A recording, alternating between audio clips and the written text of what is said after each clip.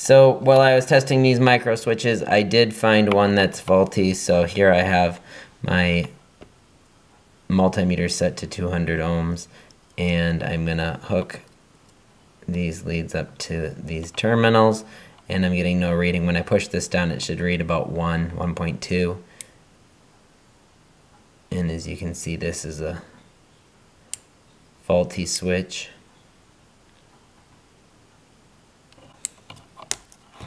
So we're going to take this one apart just so we can maybe see what's wrong with it.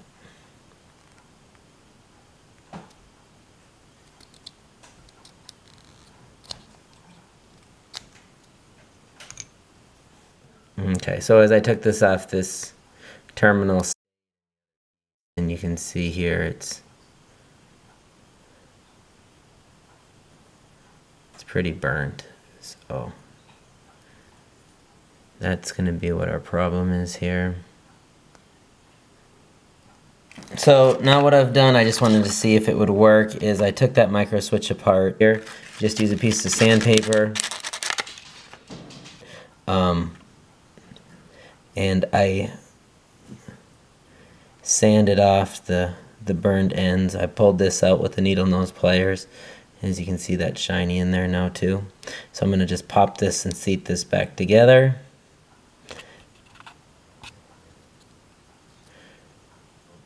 This little clicker tab just sits right in there.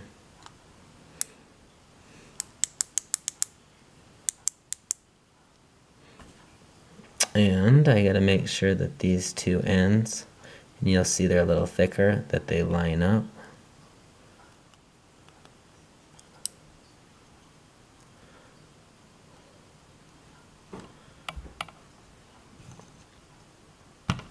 So I can test it again here.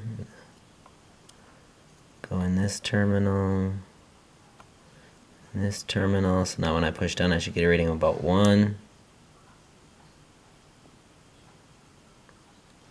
So as you can see, there was a burn on this. I was able to clean that up, and I'm not sure how long that would last. But if you are in a predicament and you're not sure when your new parts are going to come, this one wasn't too bad, so I was able to just polish off that burn, and you could put this back right into your microwave. It has clean contacts, and you'd be good to go again. And I'm not sure how long, maybe forever, and maybe for a short while.